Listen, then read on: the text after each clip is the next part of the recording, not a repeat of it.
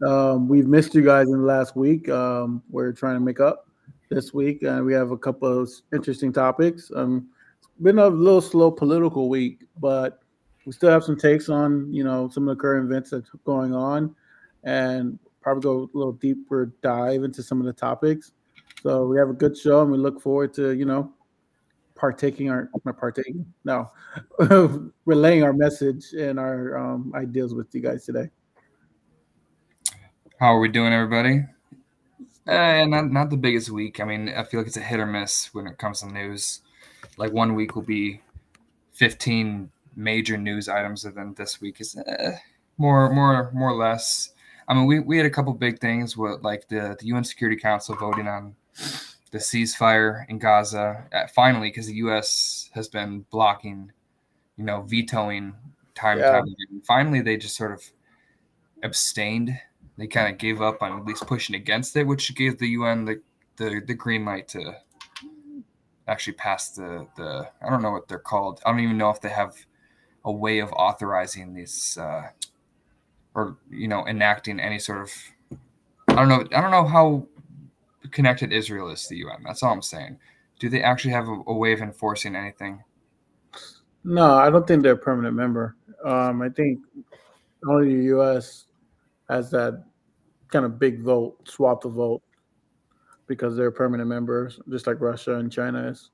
So I don't really think they have that kind of sway in the UN, but I think it was a major setback because I don't know that they have the sway in the UN, but does the UN have the sway over Israel? That's kind of what I'm saying.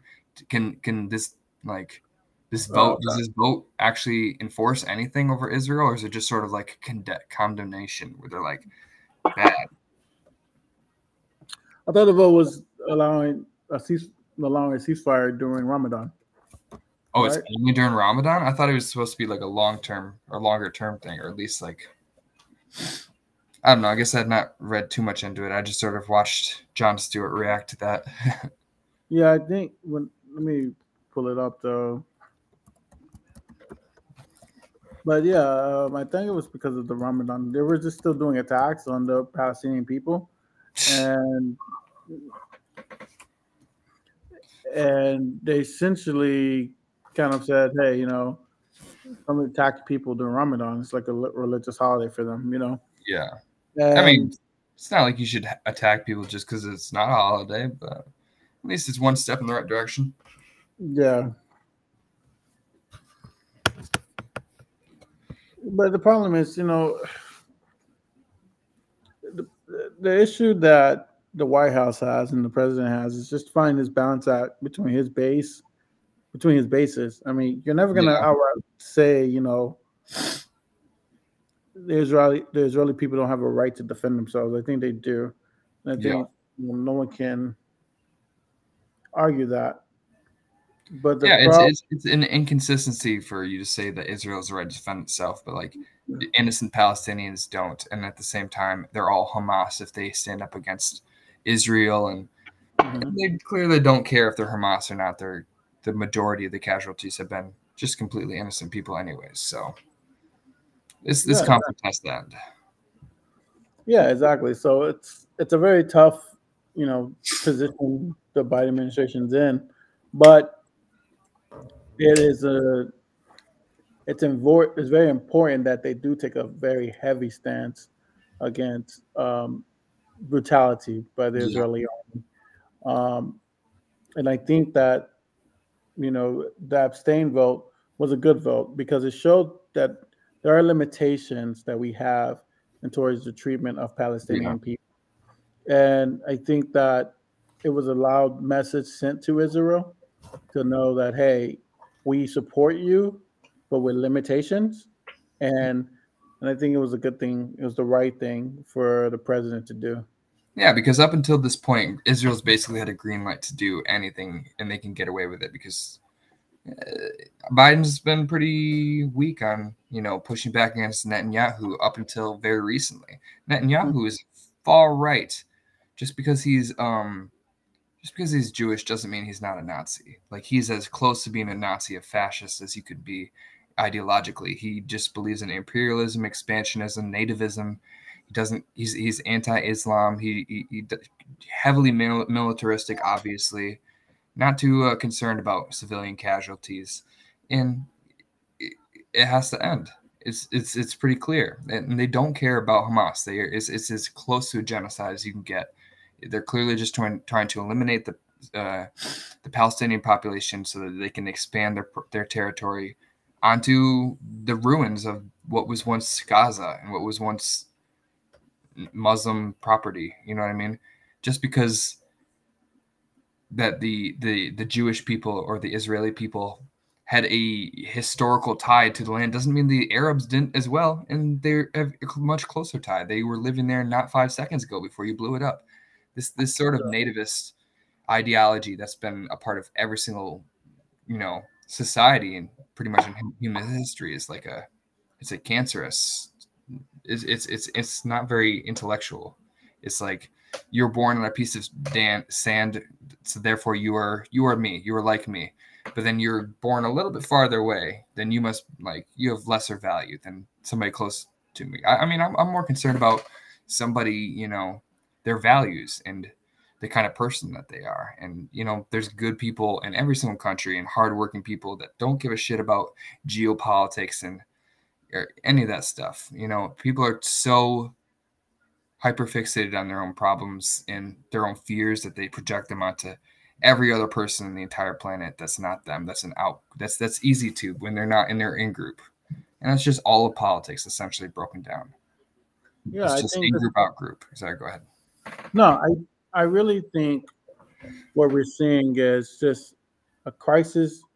The Israeli government using a crisis to move an agenda ahead.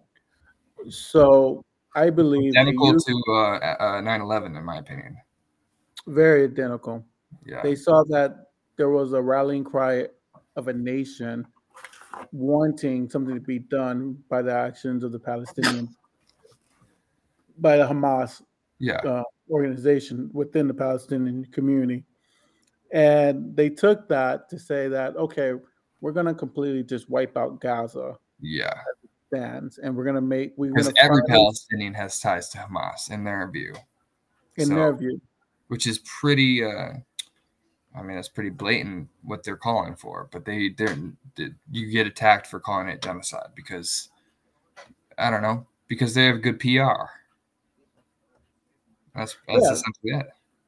Yeah, and it's politics, really. It's taking an opportunity, a crisis, and essentially going about it as a way to extend an agenda that's been going on for 30, 40 years. Yeah. To completely wipe out a group of people so that you can have 100% rights to a land that was really given to you by Europeans. It was given to you by people who had no right to the land. Exactly. Imperialists gave it to other imperialists. And, the fact that Israel exists now, that's fine. Those people have been there for their entire lives, entire generations. There's no way we would want to even get rid of them off of Israeli territory because it was once Palestinian territory, because then we're just repeating the exact same problem that we just came from. So maybe just leave people alone and, let them live on the land that's their land, and you don't really have a right to it just because you're related to some person who once lived there. If you really break it down, it's just silly how people are willing to sacrifice tens of thousands of lives over just random ass border disputes. It's ridiculous. It is ridiculous. Is there, like I said, the government is using an opportunity against the people, and we haven't said enough. When I say we, I say, Americans, that, hey, we understand that they were attacked, but we also understand that we have a responsibility to a group of people to protect their children and their loved ones. Yeah. And I think that we are finally getting that message across to the administration that this is important, because I believe right now Biden has, if not the most, what's that principle called that they're doing right now? they're kind of voting against a no candidate vote. Yeah. Maybe Uncommitted? non-committed vote, yes. So it's a kind of a movement where essentially people go in to vote knowing that Biden is going to win, but they essentially vote non-committed so they can protest against well, any kind of protest, but this one in particular is about the brutality. There's the Israeli government is doing against the Palestinian people. Yeah, it's basically their best way of showing Biden, like, we are Democratic voters, and there's this many Democratic voters that you're going to lose if you don't change your position, your stances on Israel. And it's pretty pathetic that that's what it took. But he sees he's not going to get reelected if he loses Michigan, if he loses Minnesota. At least he can see the writing on the wall. Eventually, it took him forever, but at least he's finally seen what's best for him. Even if he doesn't care about what's good for the Palestinians, at least he's looking at his own self-interest, because that's going to help. It's going to help him too. It's hurting him. It's hurting Palestinians. It's hurting Israelis. It's hurting everybody. Just continue the policies that they've been doing. Absolutely no winners in this situation. So it took his own self-interest to make a move, but sure, at least we're finally doing something to prevent more civilian deaths and casualties, all that sort of stuff. Yeah, and we're doing something, and I'm look forward to seeing what we're going to do in the coming weeks in regards to putting more force on the Israeli government so that we can find a solution. I mean, we cannot have an endless war in Gaza. No, we just cannot. We have to find a way to tone down the war fighting and start the dialoguing to try to get some kind of consensus going forward, because we cannot essentially say that the Israel mandate of wiping out Gaza is an option. That's not going to be an option. Yeah. We have to say that, hey, Gaza is a group of people. They deserve to have their lands respected. And we need to find a solution where you guys can live in peace and harmony. And it's our responsibility because we have the most power and influence over Israel. And civilian casualties aside, it's not even a good strategy for Israel because, first of all, they're wasting endless resources, and they're not going to defeat Hamas because Hamas is not, or at least Palestinian, liberation is not a concept that you can defeat with force. If anything, the force is what is perpetuating its acceleration. You're just creating new generations of people who hate Israel and want to hurt Israel because Israel hurt them. Israel killed all of their friends and family and destroyed their land. You know what I mean? So regardless of how many innocent people there are in Israel who had nothing to do with Netanyahu's government, they're just inviting future terrorism, not just from Palestine or Hamas, but from Iran, from all these other neighboring countries that already have a vested interest in seeing Israel destroyed. So, yeah, it's really bad, and we got to do something about it. In other news, I'm looking at Florida, our governor. You know that he banned social media for under 14 social media years for, what is it, 14-year-olds and under? Yeah. That's absolutely wild. I mean, it's not an enforceable thing, really. I guess, I don't know. It just seems weird, to the extent that he's inviting the federal government to interfere in your personal lives. You know what I mean? The small government guy is going to be like, what? Now we're going to be filtering through people's Instagrams, being like, oh, this mother with her Instagram account where she has a lot of pictures of her son. We're investigating to see if this is actually a child's Instagram account, and you're going to lose your account because you have too many pictures of your son. Is this really his account? You know what I mean?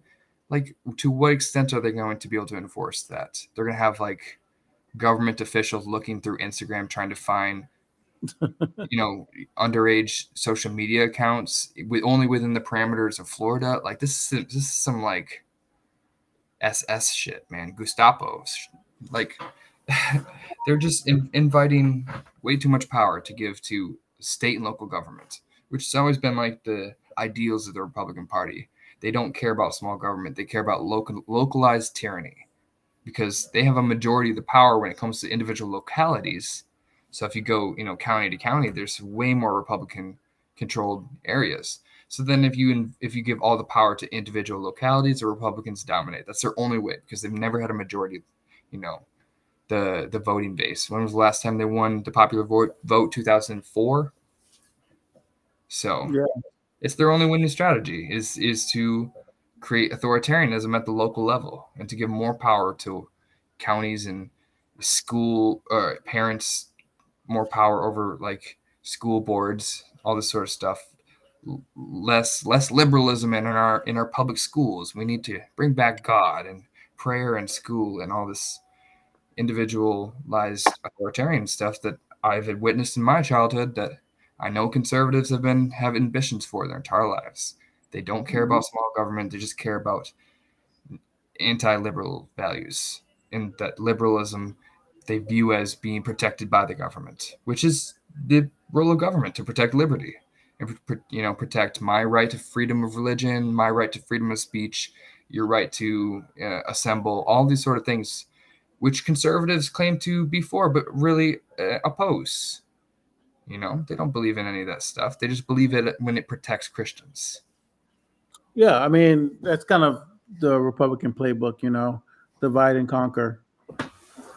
The reality is that the whole banning of speech of 14-year-olds, there's no way to enforce it.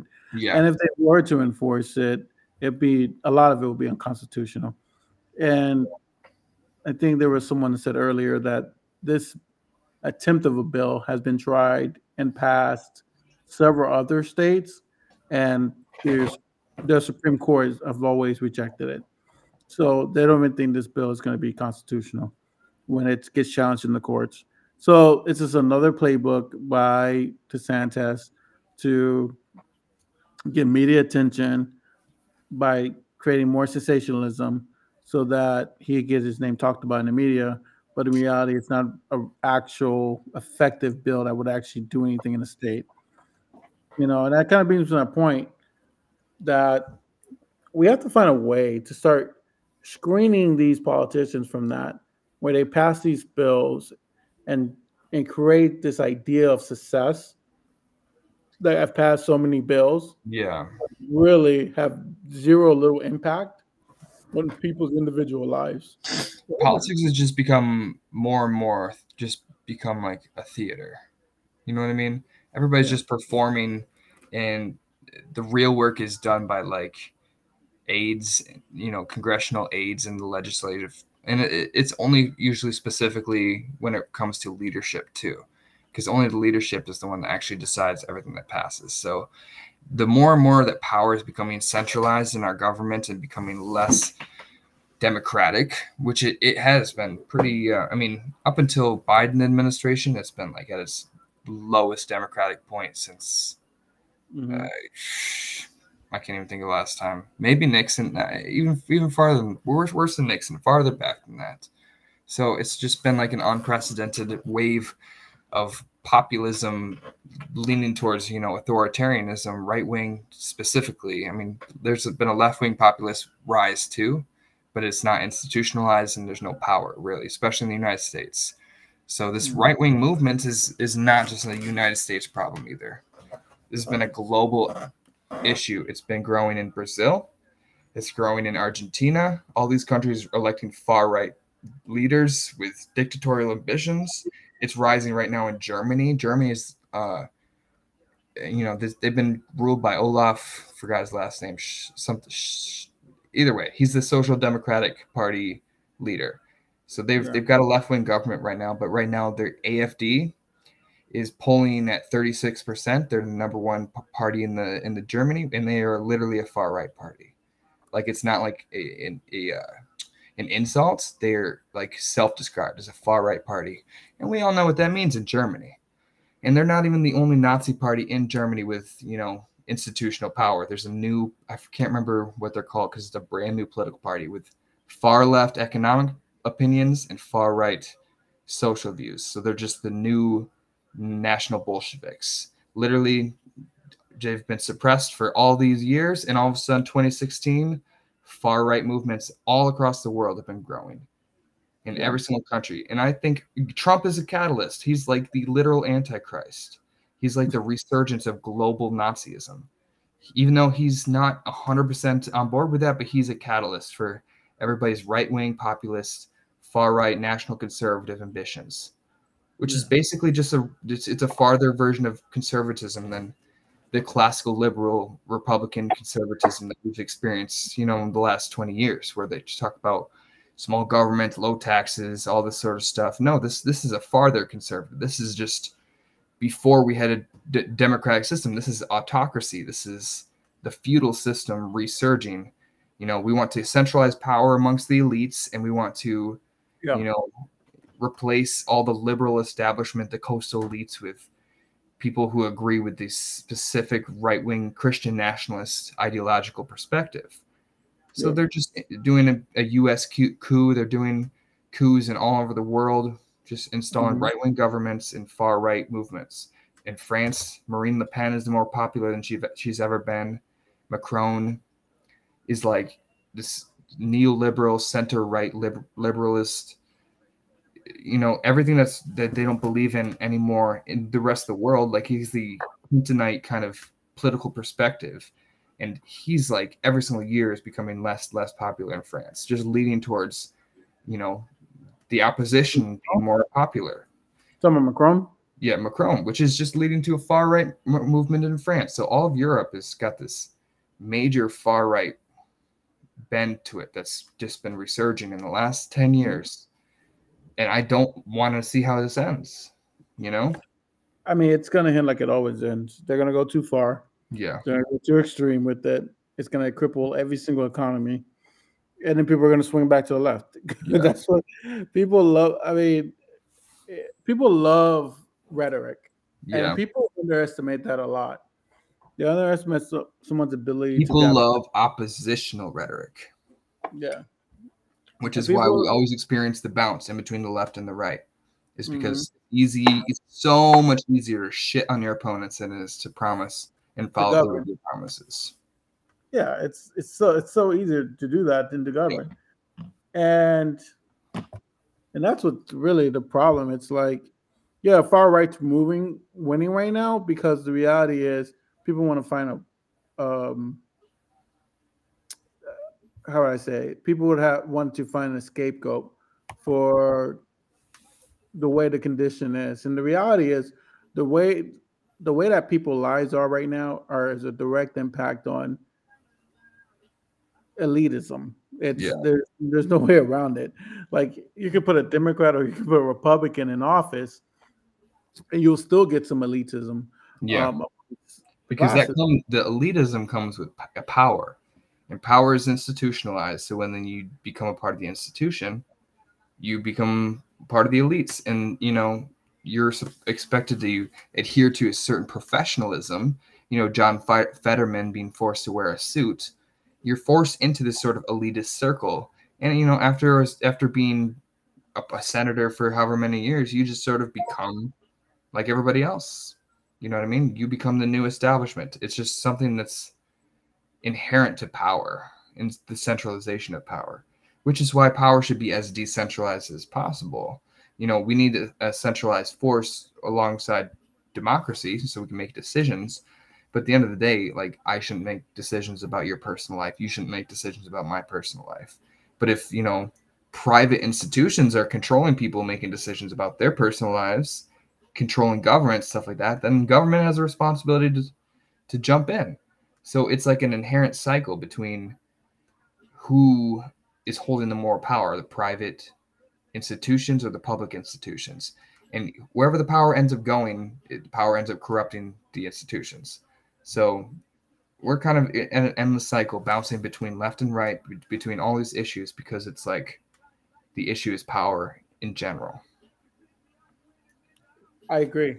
And the issue with power is that we love to abdicate it. We love to give it up. Yeah. And we do that because we don't want to make the hard decision. And we think that a handful of capable people can make those decisions. But then you realize your opposition is completely incompetent. So then letting go of power would be to be enabling their political opinions. And that makes you fearful and, makes you act more authoritarian and more power hungry because you're so sure that you are the one that's the anti-authoritarian that's going to protect the people. But by doing so, you are preventing or you're fighting against the democratic institutions in general because you're afraid of some anti-democrat. It's all cycle. Everything's cyclical. Your fear is the thing that corrupts you as a credible representative of the people in general. Mm-hmm. So, the fear of the opposition always turns, the good into evil. You know what I mean? Only bad things are done with good intentions, or bad things are always done when people think that they're doing the right thing. And they think that they need to cut corners in certain ways that other people wouldn't understand. And it's really for the greater good. But at the end of the day, they're the bad guys doing bad things because they think their ambitions are more important than the people that they harm. Yeah, I 100% agree with that assessment. I think that most people focus on, what can I do that's positive that doesn't hurt me? Well, what happens is when you have that mentality and you're doing something that's positive that doesn't hurt you, Mm-hmm. you realize what you don't realize is unintentionally you're hurting people. Yeah. Because there's no way you can really make effective change without making a sacrifice for yourself. And so I see that that's what our biggest issue is, that a lot of politicians, they come into office and what happens is they have this great intention of really making some effective change. But then what's happening is their intentions of making that change is jaded by the ability to stay in power. Yeah, exactly. And so what happens is, because it's like I can't follow through on my change if I lose my power, so I have to focus more on staying in power. And then the entire game is just about power and not about actually following through with your ambitions and your goals for society. And if maybe we didn't offer so much power, we offered less power and it's more delegated widely, then people wouldn't be able to grasp power, or that wouldn't be the main goal of power moving society in a certain direction. If it was more democratic, then it's harder to have smaller groups have more power. You know what I mean? There's more consensus, and the actual ways of just changing the minds of societies are more important, and you have to do it in a more catered way because you have to actually unite the country in order to pass something. That's like the democratic ideal. That's why they thought of things like the filibuster, because you wanted a society to be more on the same page, for them to all agree on something. A majority rules. We move society in this direction. But as society is moving forward and misinformation is growing more and more because of the way the internet is moving, we're moving farther and farther apart. So democracy is like more harm than it's ever been. But at the same time, people have more access to the truth than they've ever had. So everything is moving in such a bipolar direction that it's completely unpredictable which way we end up going. So it's funny you said that, because I was watching this video over the weekend. It was about I do weird things like that. I watch videos about I was watching this video about information theory. And I know a lot of people are not fans of Elon Musk on Twitter. He's pretty dumb. But he did say something he was saying that we need to stop trying to create more computer science majors. We start focusing on creating more information technology majors. Yeah. And I was not information technology, but I meant to say information theory majors. And I was puzzled by that because I didn't know what information theory was. Yeah. And then so what I ended up doing was researching what information theory was. And it's come to find out it's about this I can't think of his last name, but it's a scientist. I believe it starts with Allen's his first name. I couldn't think of his last name. But he had an interesting theory, and essentially what he said was that information is knowledge, and information is another way of saying intelligence. Yeah. So what ended up happening is when you have too much information brought into you, which is too much intelligence, it becomes noise. And so our society, I think what happens is we have so much information coming out us that there's just so much noise that we don't know how to discern that information. Was the guy Alan Watts? I believe it was Alan Watts. Yeah. Jesse, you got to get into Alan Watts. I am Yeah. obsessed with. He's like shaped like my entire perspective. So you got go. No, wait. It might not have been Alan Watts. He's an English writer, philosophy entertainer. That sounds like Alan Watts. When I was thinking of information theory. It sounds like something Alan Watts would say too. So his name was Shannon. What's his last name? His first name, Alan. I think it was Alan Shannon. Okay. Oh no! Wait. No, it could be wrong. His first name was not Alan. Maybe that's why I'm off. Maybe you just made that part up. Claude E. Shannon. It's his real name. Okay. So sorry. Still looking at Watts. Claude or Alan. It's relatively close. Yeah. Or not. But essentially, what essentially is he was saying is that the more information that you take in, the more noise it becomes. And this is inherent in everything that we do, from computers, taking information, humans taking information from each other, humans taking information from Facebook, social media, computers. The more information that we take in, the harder it is for us to discern that information.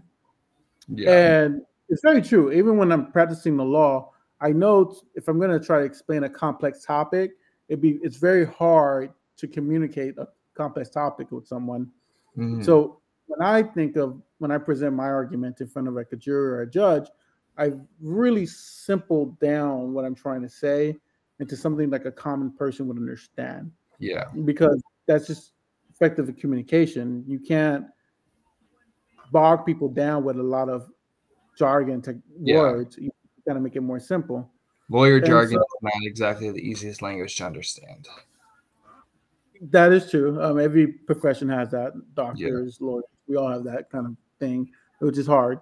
But for the most part, just putting in a lot of information to people's, in front of their face makes people shut down because they don't understand a lot of it.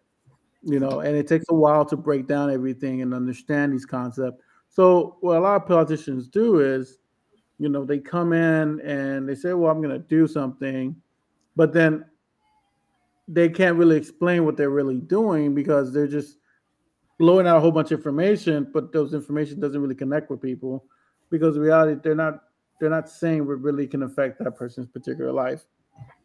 So my theory is just that I feel like we as humans should have some kind of like app focus, basic focus, like kind of like, it's weird. Like, how would I explain it? So let's say we have a bill, right? That, comes into play and then your congressman wants to vote on it. We should allocate a budget so that our politicians who are our elected officials should be able to upload information on the app. It's like, hey, this is what this bill is saying. And let me break this down to something where it's my perspective. This is the opposing party's perspective. What do you think? Yeah, this reminds me of Justin Amash. He was my representative in Michigan. He's actually the only third-party member to ever be in Congress in modern times, the Libertarian Party. But he used to be – I used to really admire this about him. He was – before, like, social media was really dominating, he used to write down every single thing that he voted on Facebook, and he would write a big, long explanation on exactly why he voted for every single thing and the details of the bill. And it was very transparent, and it was why he got reelected year after year, despite being very divergent from the contemporary Republican Party. And he's also running for Senate in Michigan. He left the Libertarian Party to run for Senate as a Republican, which is interesting. I mean, I want him over in the other Republicans hands down because he's actually an honorable person. He's also a Palestinian American, which is interesting. Wow. He's like the most non-interventionist on foreign policy, like probably in Congress at the time. So he's also super, not a fan of us giving money to Israel, despite being a Republican, and a Palestinian. So it's there's a lot going on there, but he's a very interesting character. But anyways, I respect the transparent process like that. No, I've heard of him, and he's very he was very popular for a minute there, and then he kind of disappeared off the radar a little bit. Yeah, but he was popular, and I did hear a lot of his rhetoric, and I thought that he had some good ideas. He's very very respectful person. One of the best Republicans that ever existed. Ever existed. Yeah. It's a low bar. I don't know. It's a low bar.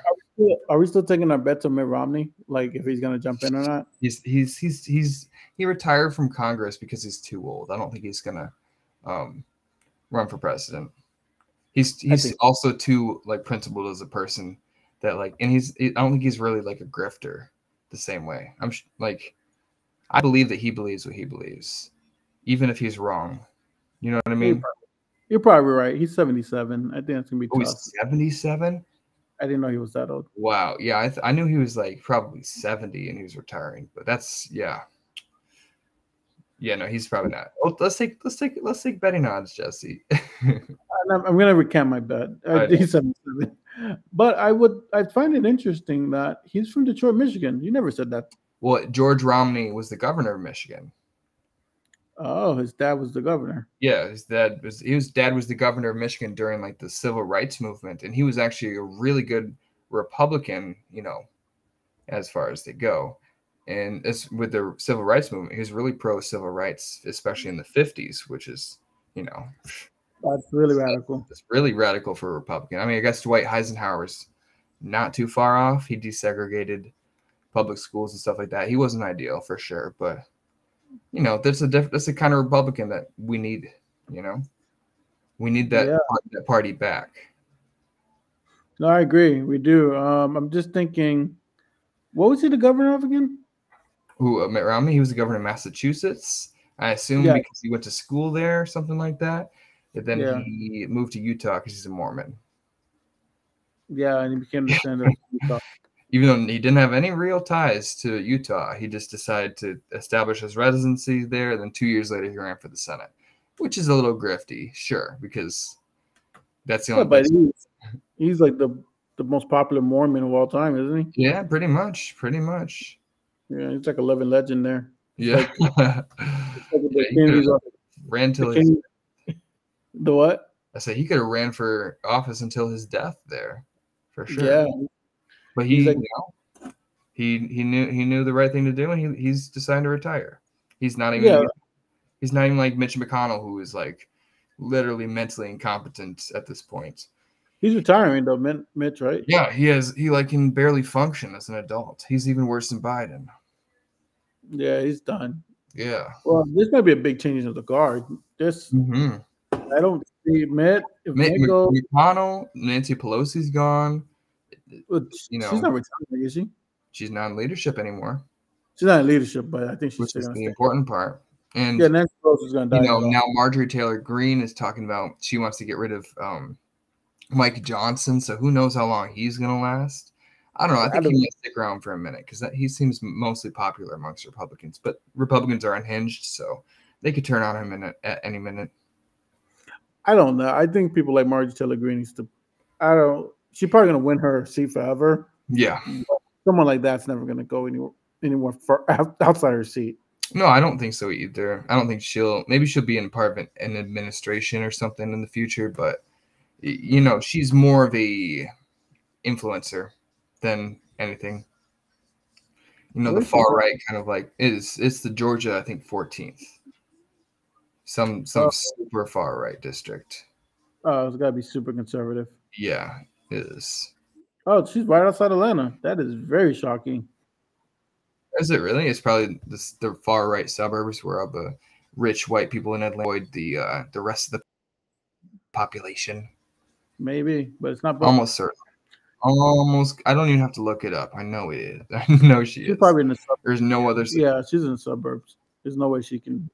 Yeah. She can never win in a city. That's what she got to stick to her living. I don't. the whole. I can't imagine a single non-white person could vote for her. I mean, she's like she's the prototypical. I'm a farm girl. I'm down.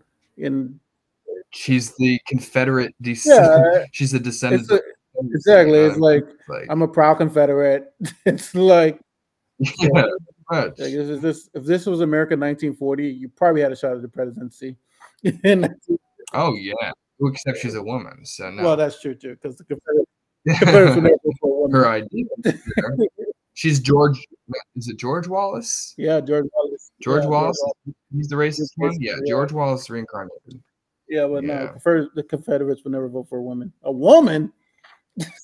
A woman. Her role's in the kitchen. Pretty much. Yeah, that's the Confederates for you. It's like, don't you know, it's nothing but the white man and the white Southern man that should dictate the role of the country. It just goes to show that these people never really went away. Of course. And there's something true about what conservatives say when it comes to like media bias or something like that. Because we really, have pretended like the far right isn't a sizable minority pretty much the entire time America has existed. You know what I mean? They never went away. They just lost institutional power, which is why it's fair for conservatives to feel alienated and like the liberals are running everything and they have all the institutional power and all that sort of stuff and they're preventing Donald Trump from running. It's understandable how they can have that perspective because United States is a liberal country. No, I disagree with that. I think that I think they're stupid. I just think I understand where they're coming from a far right perspective. I say why. If you're in those shoes and all the institutions are against you, it's pretty hard for you to have an objective opinion on the situation. Well, I agree, but the part I disagree on is the fact that I have a lot of Republican conservative friends. I'm Democrat, and I have Republican conservative friends who like to shoot. Who go shooting and so that doesn't have to, because you're conservative doesn't mean you have to be how would I say I don't want to say racist, but this is the word I'm using because I don't have any other word. But there's a lot of different motivations. I feel like non-politically active Republicans, the sort of ones that just sort of grow up in the area and they have conservative values. A lot of them are, they don't live their day-to-day life as a racist. You know what I mean? But they are also racially ignorant and probably don't live around a lot of other diverse backgrounds, and so they'll have prejudiced opinions based on only being around their in-group bias. So they could act racist without having racist intentions, but that's kind of how racism has moved. I mean, there still are very straight up blatant racists in the United States, and obviously in Europe, where they don't have a sizable minority race at all. You know what I mean? So that's why fascism is on a rise, is because immigration is, part of the liberal ideology is globalism, global immigration, and multiculturalism. So as all these sort of liberal governments in Europe, liberal to socialist leaning governments, all the progressive governments in Western Europe are having a lot of immigration of refugees from all the sorts of different countries that have, non-white, non-European descents. And all of a sudden, racism's on the rise again. Big shocker. Nativism is, playing a key role in politics, as it always has. People think that for some reason, if you're born in the same land and watch the same TV shows and went to the same kind of schools, that makes you a more valuable person or somebody that's more worth being around. When it's not, a fallacy. It's a fallacy of argument, that mindset. Yeah. And I think you're going to the fallacy of that. But I just want to chime in before it. Essentially, this whole idea that some conservative Republicans bring out, like, a minority would take my job, Black, Latino, whatever minority you want to say, they're going to take my job and stuff like that. It's just fallacious, because the reality is, before Europeans even knew about Africans and minorities, they were fighting each other for centuries. It's like for centuries, European. It doesn't even have to be a racial thing. It's still, like I said, everything is in group, out group. If you aren't abiding to the same ideas as me, if the whole key is tolerance to an extent, but I mean, it's also like acceptance of people for their inherent qualities, not their ideas. But, you know, just having somebody that thinks differently from you being so threatening to your own values that you feel like you need to prevent them from being near you or have any sort of equal say to you is the key fears, is the key to authoritarianism. And that's pretty much the key to conservative ideology, is like fear. Conservatism is just based on fear of things changing against the way that I currently like it. And, you know, I have a fear of us moving in a direction that I become the conservative, but, you know, it's a better alternative than what we have now. A situation in which we become so ultra progressive that, like, I feel like I need to conserve the values that my country stood for. That's at least a good thing. You know what I mean? The problem is always in backsliding. You know, that's where all the violence comes from, because, like I've said, progress can only happen incrementally. You really can't change a society to move a society forward without some sort of change and some sort of people being able to settle into a new system. While fascist coups and, you know, movements have always required heavy amounts of force and backsliding. And, you know, it doesn't take an easy system. You always have to do it by, you know, forcing values down other people's throats. It's inherent to the system of right-wing ideologies, is non-acceptance. Liberalism is acceptance of different cultures and multiculturalism.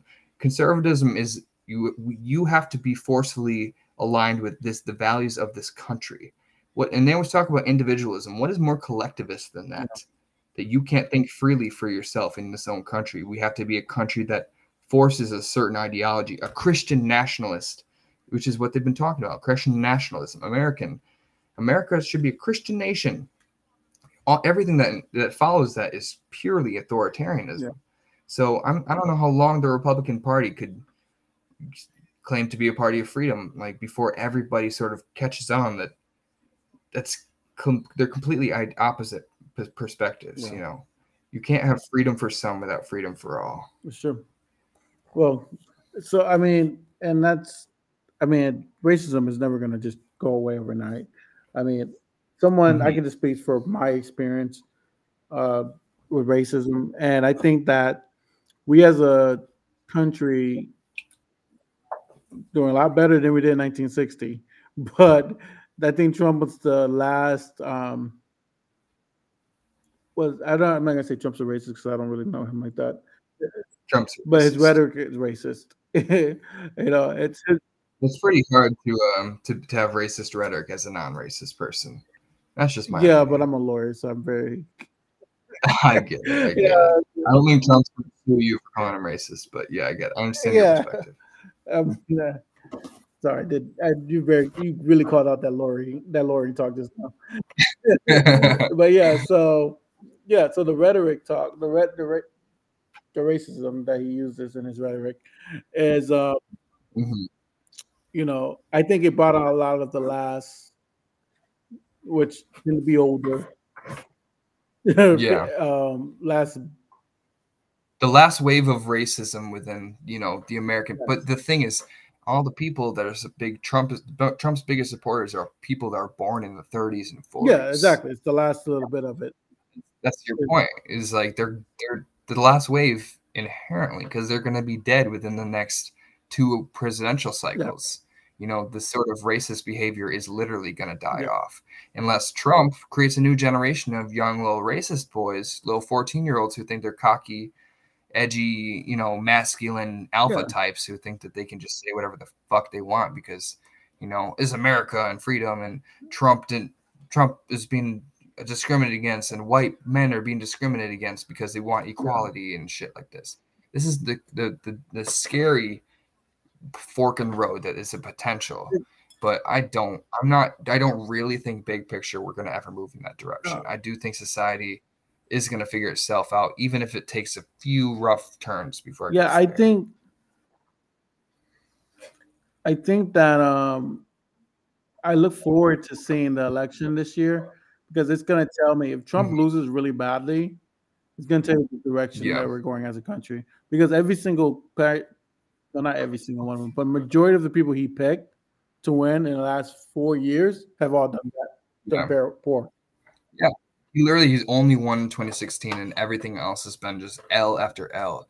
Other than, the Supreme Court being forced towards the conservative end, so that they've been getting some things passed by the Supreme Court. But the legislation has not been a very successful thing for them, as well as the presidency. Nothing really worked for the Republicans. And they don't have much of a winning message. And, after this if they do lose by like a large margin, it's really even a larger margin than last time. It'll be really, really hard to defend the idea that conservatism is still the majority and it's all just a rigged election. It's not because it's reflecting the opinions of the American populace. I am concerned about a close election, though, because that's just going to continue the same old shit that we've seen for the last 4 years about, the liberals are in charge and conservatives are being discriminated against, and, they're throwing away our ballots, and they're, they're changing the rules so fast so that they can win, and they're inviting immigrants who will only vote for Democrats and all this sort of stuff. Republicans are always projecting on the immigration issue because they think Democrats care about immigration because of voting demographics. Even though we already have the majority of the American people, as if we need more people to be Democrats, as if it wasn't more of a voter suppression issue. They are concerned about immigration turning the tides against Republicans because the Republicans are a white majority party. Yeah. So, once they're immigrants who are obviously going to vote for Democrats who support immigration don't discriminate against people of color, so they're obviously going to vote for them. So all their concerns about immigration are just about maintaining power, while Democrats believe in immigration because of moral reasons. So they're always they're projecting their values, their reason for being against immigration onto Democrats who have a completely different reason for having a moral virtue of people having the freedom of movement. So it just really shows their real values. And I do think that Republicans have a racist bent toward them, but I think that isn't purely based in racism anymore. I think it's based in power. While I think that at one point it was based in just purely hating people of color, I think they moved towards a place where they hate people of color because people of color are the ones that are going to go against their values more likely. And they're more likely to vote for Democrats who are liberal and are more likely to support all the things that they don't support. Therefore, they project all their fears onto immigrants and onto people of color because they're the liberals. They're changing our way of living, and they're LGBTQing our children, and all this sort of fear that they can project onto somebody else. They're not the in group. They don't look like me. They're brown. So it's just so much easier for them to just make people of color a scapegoat instead of seeing the real problems in the society, which is, being closed-minded towards people of entire groups and grouping people in together like that based on identity, which is exactly what they're doing. No, I agree with you. You said... Sorry for that going in 10 different directions. No, you said and cut you off because I think everything you said is 100% on point. I mean, they're going to have a problem in the next couple of years because at the end of the day, if your rhetoric is driven by your ability to divide, when you have nobody on your side to divide it, exactly. Doesn't make sense, It doesn't make sense. At one point, it was just about maintaining the majority, and now since they aren't the majority, it's like, how do we divide the majority, which is already against us? Which is why I do kind of still think RFK was originally a Manchurian candidate kind of thing. Yeah. I think he was like a Republican who used the Kennedy name to run as a Democrat to take votes away from Biden. And then he got power hungry and he liked the attention. So now he just sort of went renegade and ran as an independent. And now he's taking votes from Trump. So it's funny. It's funny you say that because I was just reading an article that says he's going to pick his VP. Oh, yeah. Tomorrow. I'm pretty sure I already know who it is. She's like it seems pretty clear from all my indications that it's some billionaire's ex-wife who is a major donor and supporter of Kennedy. So he's just picking a loyalist at the end of the day instead of somebody with name recognition that could either hurt or harm his ticket. He's just picking somebody that's more of a wash. It's a woman, sure, and she's marginally younger than every other person announced, other than maybe Kamala. But Nicole Shannon. yeah, exactly. So I feel like she's more or less going to do nothing to his ticket. He's going to do a whole Sarah Palin thing, huh? Do whole what? Sarah Palin thing? Oh, kind of. Except Sarah Palin had at least some sort of institutional power. This is a completely no-name person with no real power, except for probably the ability to raise money and have sort of networking power and stuff. So I don't think that's going to happen. He need to get more of an establishment guy. That's what I'm thinking too. Although his whole thing is being anti-establishment, which is why I feel like his best pick would have been like Ventura, who is been in the establishment, but he's still anti-establishment. You know what I mean? He used to be a governor, but he still rails against the system. Although he's an old white man, so that probably wouldn't work. But yeah, 2 white men in a ticket. Yeah. I mean, as a non-Republican trying to gain different sources of independent voters, that probably is not the smartest move. Because right now the biggest people that RFK is peeling off from Democrats is actually, you know, Muslims or Black Americans who are, you know, really not a fan of the establishment Democratic Party in, you know, the situation in Israel and the situation with student loans and all the sort of things and stagnancy and complacency that they perceive in the Democratic Party kind of pushes them against Democrats, but it doesn't push them towards Republicans who are obviously delusional and insane. So they're kind of just stuck with somebody who has a name recognition and says, you know, reasonably anti-establishment rhetoric. I have multiple normal-ass Democrat friends that are just like young dudes that I work with, normal, good, smart-thinking people who are just like, I'm considering voting for Kennedy. You know, and I'm like, I understand why. If you don't do enough research like we do into the actual reasons, motivations behind his rhetoric and the actual policies that he's going to follow through with, you know, he's grifting. He's grifting for power. He's not really a genuine guy as much as people seem to perceive him. But, you know, if you're really grasping at straws for somebody who's not Trump or Biden, yeah, that's pretty much the choice you got. So he kind of is the non-committed vote, essentially.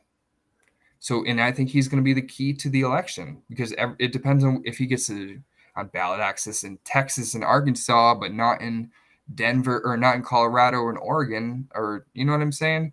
I mean, I think he was on like 6 ballots only. I'm pretty sure it's still at a low number, but we do have a lot of time until the actual election. So, as far as I know, unless I'm not sure when the deadline for getting on the ballot is, but I think that's the key. It's like in the summer months. So we'll see how that goes. I feel like he's been saving his big, I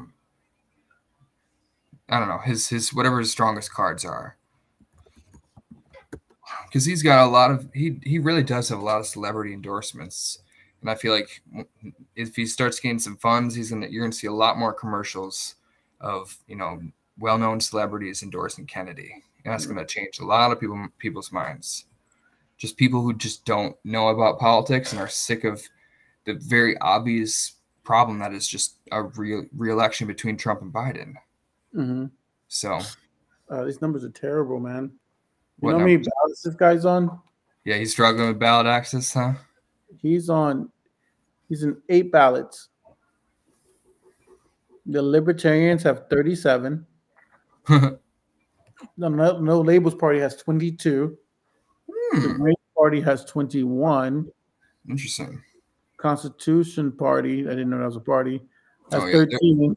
They're far right, fundamentalist Christian party. The RFK Kennedy is 8, and Cornel West is on 4. So, and the 4 that he's on are not even in swing states. So he's going to lose. Cornel West? Yeah. Yeah, Cornel West, I don't even know why he's running at this point. He should never have left the Green Party. No, he needs to stick to the Green Party 21. I think No Labels, whoever is on that No Labels ticket, man, they have a lot of. Okay, maybe RFK isn't the main factor. It's just going to be third parties in general. Yeah, it's gonna be. Yeah, none of them are gonna win, but they're gonna need a lot of votes. And I think turnout is They're gonna eat also up a lot just of as them. key. Turnout is just as key as how many third-party people they take from, because Republicans are gonna be. I mean, unless Trump really starts screwing the pooch by grasping for, donations to fund his, legal bills. Other than that, I feel like Republicans are going to stay pretty motivated to turn out to vote. Even though Trump is shooting himself in the foot by, like, he stopped his team that's, like, minority outreach, and he stopped, like, pushing for early mail-in voting. Like, he's doing the same thing that made him lose in 2020. He's like, oh, we're not gonna win by mail-in voting. We're gonna show up and voter ID, blah blah blah blah blah blah blah. Stick to our values. It's just gonna make him shoot himself in the foot. I don't think Trump's gonna win anymore. I just don't see how. He was doing something. He was doing something when he was trying to court the black vote, but then he stopped because his base didn't like it. Yeah. And then he was like, "Well, you're not gonna win." So it's like you can't win an American election with only 50% of the population. The Republicans have done such a good job of consolidating their base, you know what I mean, and having them all be on the same page.